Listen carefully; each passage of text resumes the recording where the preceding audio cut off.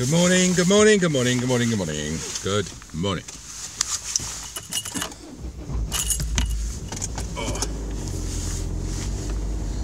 As you can see from the overlay, it's Tuesday the 28th of March. And it's Derek Watson, the Angry Dentist here, on his way to work, as he is every single day of his effing life. I'm working class, that's the trouble. People think dentists are middle class or upper middle class. We are not. We are working class. We work bloody hard. It's a foggy day, and which makes it feel a bit colder, but it's the time of year. I mean, if you're watching this in the north, then get prepared to be upset, because we've had the daffodils, they've been and gone. Everybody's cutting their grass now. Considering it's the end of March, right? We're now we're doing stuff in the end of March now. We used to do it at the beginning of May. So the climate change is going down quite well in the south, and probably in the north as well. And now we've got a president of the United States who said he doesn't believe in it, in charge of the country that's the biggest polluter. Well, not the biggest polluter, but I mean probably the biggest first world country that could do anything about it, which is now going to do nothing. What we've got a problem with governance. People, all these people say, oh, there's a problem with the NHS, there's a problem with this or that, or defence, or whatever you like. There's no problem with anything other than the way we govern. And it's not because I'm anti-democratic or anything. I mean, I believe in democracy, but what we've got, when Trump talks about draining the swamp in Washington, we've got our own swamp over here. We've got in the same way as paedophiles tend to seek out jobs where they can abuse children, people who are like to abuse power tend to seek out positions of power. And I'm not just talking about politicians. I mean, there are the people like this in the police force and who like cracking heads, and they naturally gravitate, don't they, to the sort of job that gives them what they want in life. And this, speaking as someone who's given evidence to 2 House of Commons select committees, right? So it's not like I'm not familiar with the way that Parliament works. One of my last questions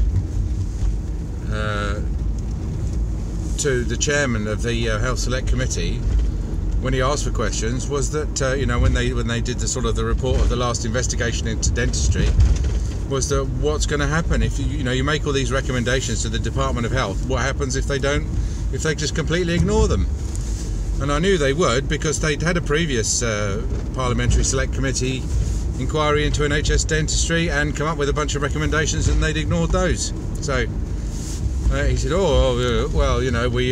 have the Secretary of State back, we'll call her back, we'll call him back and hold him to account. What are you going to do? Poke him in the eye?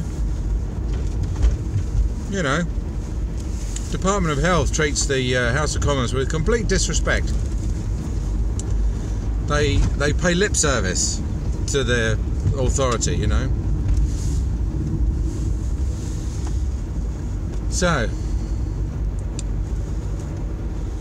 what happens is there's a few MPs, well, probably 1 or 2, who know something about what they're talking about. Let's just run through our MPs. Right? We've got Sir Paul Beresford, MP for Mole Valley, wherever that is, probably full of moles.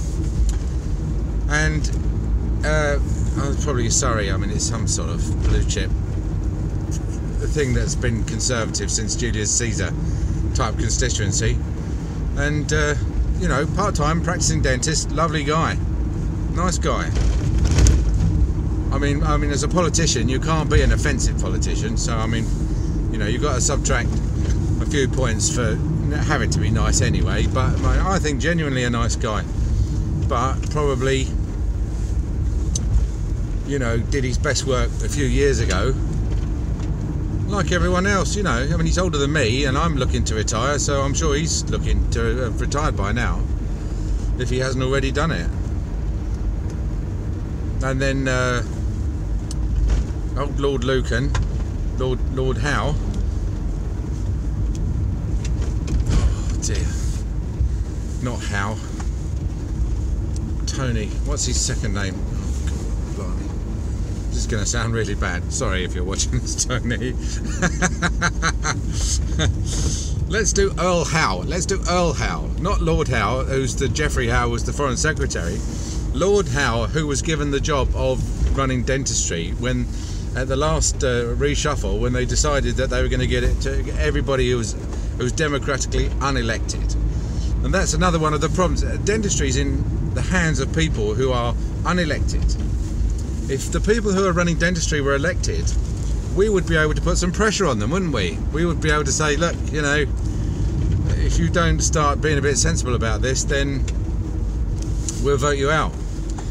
But they don't care. The last, you know, the chief dental officer, who votes the chief dental officer in or out? Who is the effing chief dental officer anyway? I mean, at least with Cockcroft, you know, you had a villain there, didn't you? At least he used to walk around with a black cape and a top hat, so you knew what the problem was. This new woman, I mean, apart from releasing a selfie with an overly coiffed hair, taken a sort of one of those odd angle that was all the fashion about 15 years ago in corporate brochures. You know, what, like, yeah, okay, I know I am from the army, but I am feminine, okay? I am feminine, I have a feminine side. Here's a picture of me being feminine.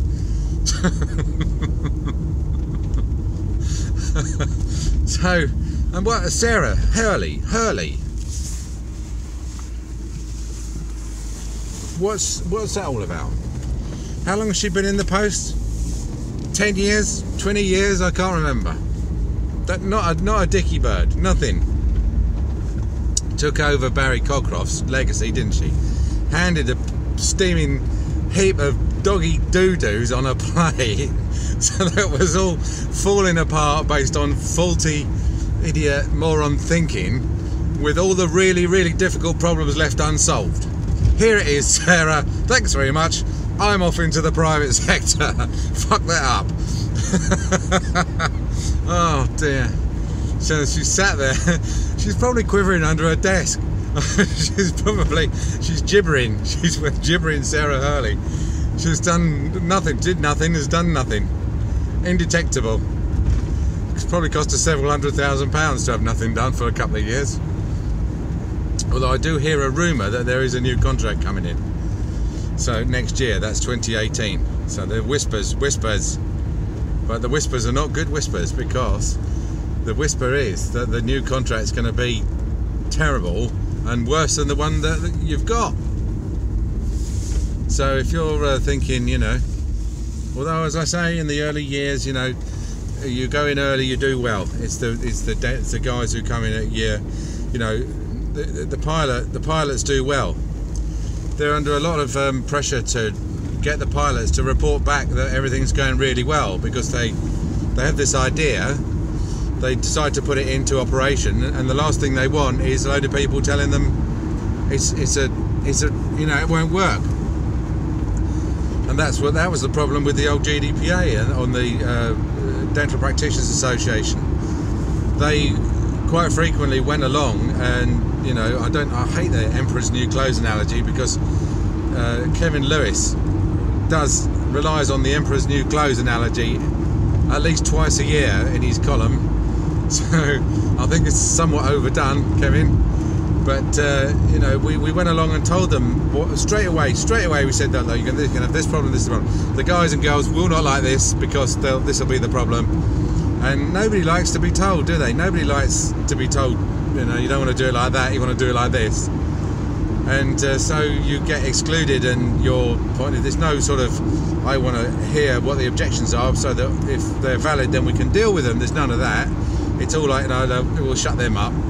Shut them up, because they think their force of argument is not by, it's not a battle of ideas, you know, it's not a battle of policies. It's basically, I'm in government, the law says that I can tell you what to do, and you have to do it. And if I can't use the courts, I'll use the police. And if I can't use the police, then I'll just crush you with the sort of the weight of the apparatus of government. You know, the civil servants. I'll exclude you from all of our websites so that nobody can find you. I'll just bury you under, because you're you know, the one thing when you're fighting government is you're always less well resourced. You're always short of money. You're always short of time. You know, you've got patients to see. They don't. You know, you have to organise, as I did. We had organised a national press conference, and it really was big. It was front page news at the time, and it was the first one we'd done. And of course, we made mistakes, but the Department of Health do this every day. You know, every day they know how to rubbish a press conference. They know how to say, you know, if you say, well, this is going to, you know, put the cost of dentistry up, then they've got a whole, what they call the comms department, communications department, bringing up the press and saying, you know, these guys don't know what they're talking about. They don't have access to the figures. This is a back of an envelope calculation. Take no notice of it. And then you've got the big guys like the BBC and the Times and, you know, the establishment mainstream media, where the government just rings them up and tells them what to print. You know, they just ring up the BBC and say, look, the government's line is this is what we want to see. You know, so I mean, the BBC arose out of a requirement for the government to have its own news channel. And the BBC was explicitly in the early days the government broadcasting network, and there was no question that it took the government line and didn't represent any opposition. And it was only sort of in the, you know, the sort of the 50s and 60s, I think, that they even admitted that, you know, it might not be a bad idea just to have a little bit of balance, you know, just not to completely quash the dissenting opinion, but now they won't. And typically, what they do is that they'll have you know, you'll be rung up and you'll say, I need you to comment on this story about 25% of increase in the number of extractions in under 4-year-olds. You know, 9,000 extractions, 9,000 teeth being taken out of under 4-year-olds every year. And what you'll be is you'll be on the phone, and then the minister will come on, and the minister will be in a radio car or in the studio. So immediately you come in like a caller on a phone in, and the minister comes in as being the person that they have, you know, they trust enough to invite into the studio to comment on. And also, they always, you know, you're always on first, they're always on second.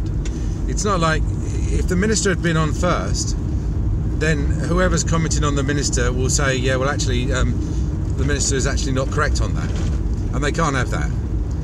So the minister has the final say, and they don't let you back on. It's not like you're allowed to come back on and say, actually, no, the minister said that's not true, but in fact, this is my proof. You can't say that. So obviously, you know, the government, and as I say, and this is not, this is just the format. You know, it's the format. You put up with it. You know, when you've done it a few times, you know it's going to happen. So yeah, so what became of the House of Commons Select Committee? I mean, nothing, you know, really nothing. It's a complete and utter waste of time and space, and just a job creation exercise for various MPs. So and Earl Howe, talking about being undemocratically elected, I mean, this guy is a descendant of, if I remember correctly, Henry VIII's nursemaid. Okay, so Henry VIII became King of England, did a few things, and one of the things he did was gave a large amount of land and therefore wealth to you know, the people around him, and one of them was his old nursemaid, Nursey, and so she got a ton of land and castles and stuff that have tumbled down through the generations and ended up in the lap of merchant banker Earl Howe, who has now, you know, who decided that he'd quite like a career in the House of Lords, and so Freddie got the dentistry remit, and really hasn't got a clue about it, and And but he's a charming establishment toff. I've had the pleasure. I'm going to call it a pleasure. I had the pleasure of talking to him for about 15 minutes, and basically he had been briefed by a civil servant just before he met me, and so he spouted a few government phrases, but is it not, do you not know that we are doing this and we are doing this? So yes, I do know that you're doing that, and I've been thinking about it, and I think that you shouldn't do that. Oh well, thank you very much for letting me know. Where are you going to get with that? I think these politicians, they, we are, when you're driving along and you see like a night train going past about 11:30 or something, and it's empty, right? It's empty, and yet it's still going along, and you think, oh, that's nice. The rail service is putting on a train for anyone who wants to go from nowhere to nowhere else at 11:30 at night, probably because they've got the franchise and it says they have to run trains between certain hours, but they put this train, but there's some poor driver in the front of that, isn't there? There's some poor driver who's, missing his family, perhaps he's a bit short of sleep, or he's up early in the morning or something, and he's driving this train, and it's, he's warm enough, but it's a desolate old day and it's freezing outside, and this train's stopping at all these stations that nobody's ever heard of, and we're like that, the dental, I think we're a bit like that, the profession. We are, these politicians, they come in, they have a House of Commons, they have a select inquiry, there's a few smart asses who sort of make a few jokes about dentistry, but we're there. If someone's got toothache in the middle of the night, that's us. We do it all day, every day. We do it all the time. We know exactly what needs to be done.